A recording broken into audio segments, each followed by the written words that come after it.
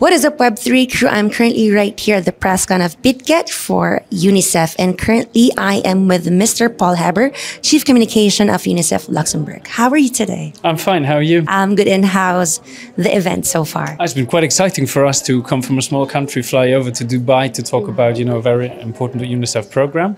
So we're excited to be here today. And can you please give us a little bit background of what you're doing in UNICEF as well? I am Chief Communication at UNICEF in Luxembourg, a very small office. There are multiple of those small offices around the world. Our work is very different, coming from a country that does not have programmatic work. So our mission is to inform the Luxembourg residents about the work UNICEF does and then raise funds. But even our work has changed a lot over time. So we're also working a lot with the government, for instance, on topics that concern Luxembourg, child rights in Luxembourg. They're not the same issues as around the world. But for instance, Luxembourg is about child poverty, which is very high. It's about mental health, which is a topic that is very high on our agenda. So clearly the work we do in Luxembourg is different from the work that our colleagues do around the world. You have a really powerful mission right there. And why did UNICEF decide to partner specifically with Bitget or this initiative? What aligned in your mission? Well, we're always looking for innovative ways to finance the work that we do for every child in the world. And so crypto is an interesting way to do that. Anything you pioneer comes with its challenges. So for us, it took some time to understand how can it best be used. How can we make sure that everything's transparent? How can we make sure that it's safe for children, that it's safe for us as an organization? Because, the other currency that we work with is trust.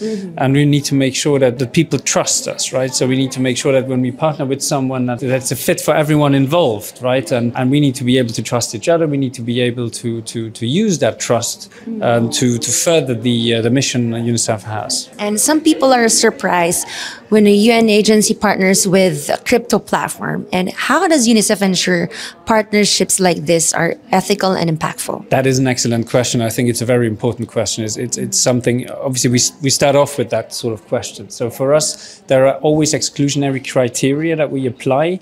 There are certain partnerships that we would always say no to. With crypto, it's, obviously, at the beginning, you may not know the crypto world so well. So, again, it's about trust. So you need to do your homework in order to understand how it works. But in this case, it's easy because we can track everything. And we even use software to make sure that the donations we receive, that they're clean.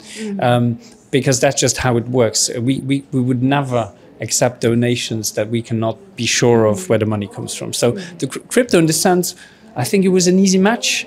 And we're quite happy about it so far. What's your vision for this collaboration? How do you see it empowering young women in their long run beyond the blockchain space? Well, obviously, we've always worked with young women. We always work with girls. It's all about equity and equality, UNICEF's work, so that this is nothing new to us. But within the crypto world, this really opens another door, another possibility to help children and adolescents, and in this case specifically girls, in a different way than we might have before.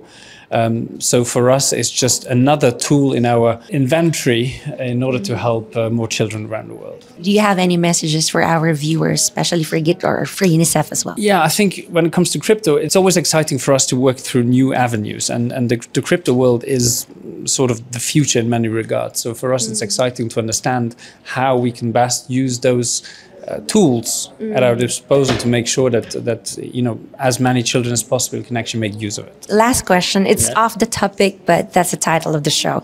What do you think is the future of money? The future of money, I think we've already discussed it a bit. So for us, money is incredibly important. Without it, we wouldn't exist. UNICEF is an agency that has to finance a lot of its activity itself.